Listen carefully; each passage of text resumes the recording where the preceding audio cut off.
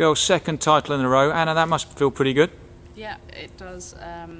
We only played 2 matches this week, but I think we played well, and it was definitely an improvement on last week, so hopefully we can keep it going.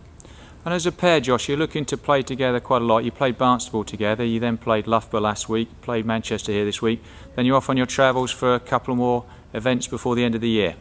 Yeah, we've both been injured for a while, and we decided we wanted to play together, and so we've made that happen. We've played I think this is our 6th tournament together now, and it's been getting progressively better, so yeah, pleased with it, and we're both having fun, so yeah, 2 more tournaments left, and then it's the end of season. End of season from there. And in terms of, you mentioned those injuries, I mean, Anna, you came back, I think you competed last October, was after a long layoff. Josh, you were June, I think, after a long layoff.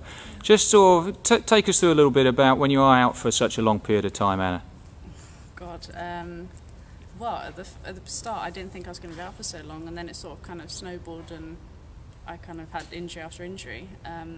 But it's obviously not great. Like, you want to be on court competing, but I think it kind of makes you appreciate everything a little bit more, and kind of winning titles, it kind of feels extra special after all of that. Same for you, Josh? Yeah, I mean, my injury went on for a while, and didn't even know if I'd be able to get back on court at this kind of level.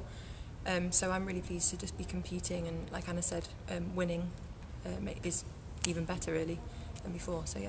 And playing and winning titles such as this is only going to help you with your ranking in terms of playing higher level events and hopefully sort of doing well in those. But well done here this week in Manchester, and good luck in India. Thank you.